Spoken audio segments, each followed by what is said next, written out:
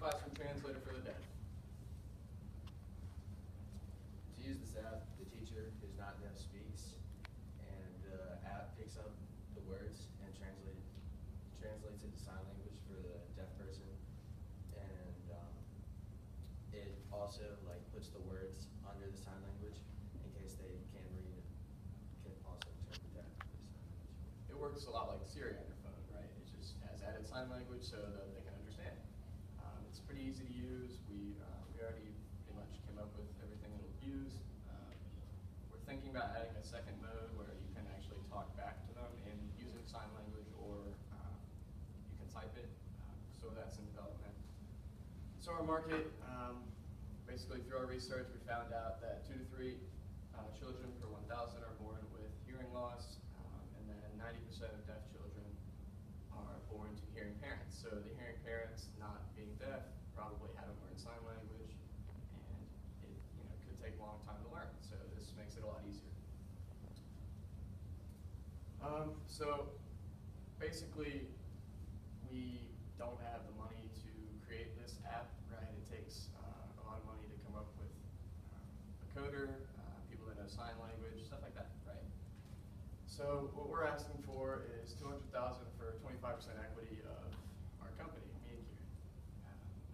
So the way that we will approach our market and our profits, right, is we are making a free and premium mode of this where we're going to base it off of minutes. So if you have the free mode, maybe you can only use it 10 minutes a day, right? So if you're using it in a classroom all day, if you're deaf, you're not going to be able to keep using it.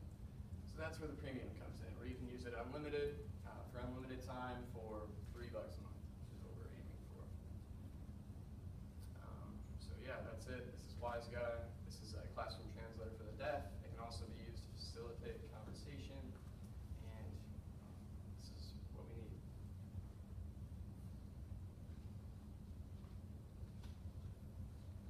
At $3 a month, have you guys, worked out how many users that would take for you to break even or make a profit? That's a great question. Nope.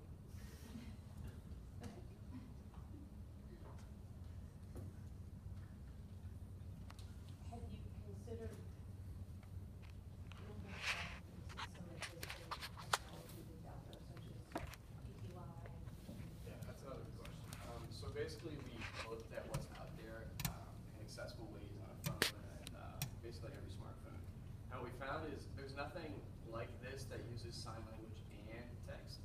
Most of them either use only text, which if you're young, you might not learn words and letters before you learn sign language. So to help when you're younger, there is an app out there that uses sign language, but it's mostly for learning. It's not for facilitating conversation and use in a classroom. So this is right now the only thing out there that is used for this task. So explain to me again how this would work. Let's say that I'm deaf. Explain to me one more time. Is this on your phone? Yes, sir. It's an app on your phone. Right. So when you open it, it picks up voices that say I'm talking to you right now. You have your phone out, you have the app running. I'm talking to you, and what it does is it takes what I say and it turns it into sign language, and under the sign language, it writes out what I'm saying in English. So if you don't understand words and you cannot read, you can understand the sign language and vice versa. But I have to have the app on my phone. Yes, sir. I mean, it could work either way. So is there a lot of dictation apps and the like you have to train it? So what has to go into on the teacher side of things? Does the teacher need to have the ability to access the app as well and pay for it to train the app to understand his or her voice? That's a good question. So there's a lot of voice recognition software out right now, and so what we plan on doing is just building off of that. So it would be a lot easier, or it would be very easy just to pick up any voice, because the software's already out there that does it well. So we just build off that.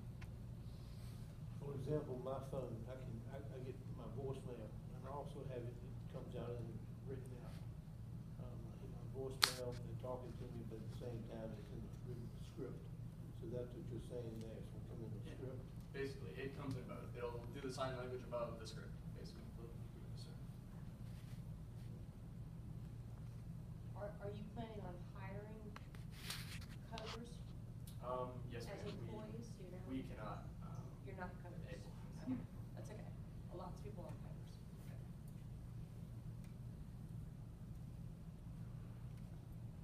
Do you think $200,000 is enough?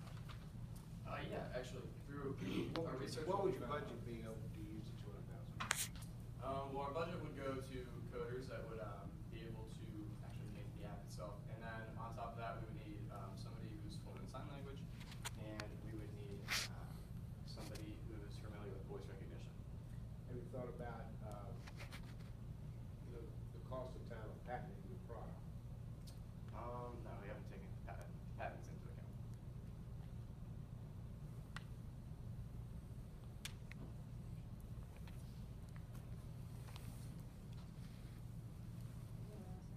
I like the idea, and I like that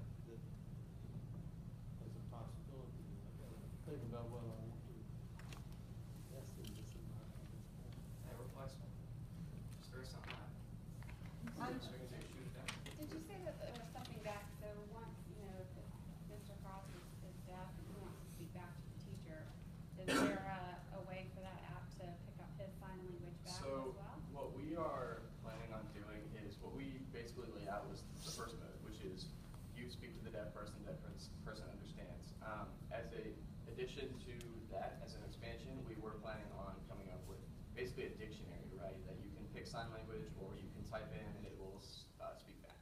But that's a little bit further down the road.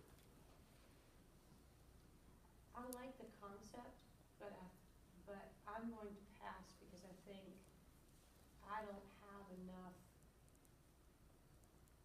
on your business plan and and the model that you want to go forward. I'll let someone else make an offer. So we're investors.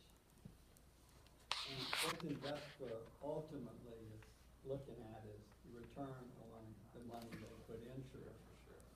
So part of my concern would be that you haven't come up with any kind of idea on